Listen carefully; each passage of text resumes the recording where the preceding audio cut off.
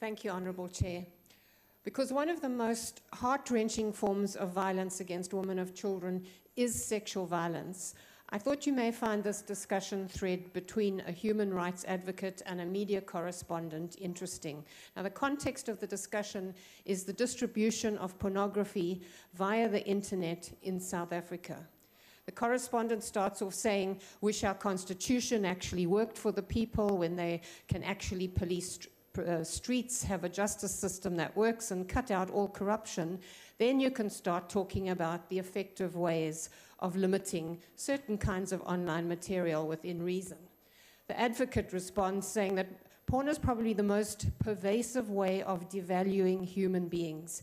It is, in our view at least, as important as the concerning issues that you have raised. Now, pornography sends out a culture-shaping message about the value of human beings. Some in society may have established internal value systems and may be able to reject the narrative. Others, however, are profoundly affected, and society, usually the most vulnerable, pay the price.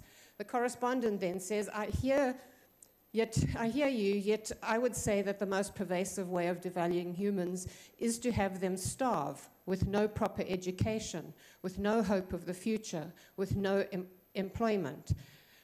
What you mentioned, says the advocate, are the fruits of devaluing. Once we have stopped valuing each other properly, we will let these things happen to each other. Now, the correspondent replies, very few people anyway have even got access to the internet. The prevalence and culture of rape and abuse in our country need fixing well before regulating online porn. Actually, the advocate points out, on the 2016 stats alone, South Africa is the 20th largest porn-consuming country in the world, but it is #1 for accessing porn via smartphones. And according to research, porn consumption is in fact a cause of sexual violence.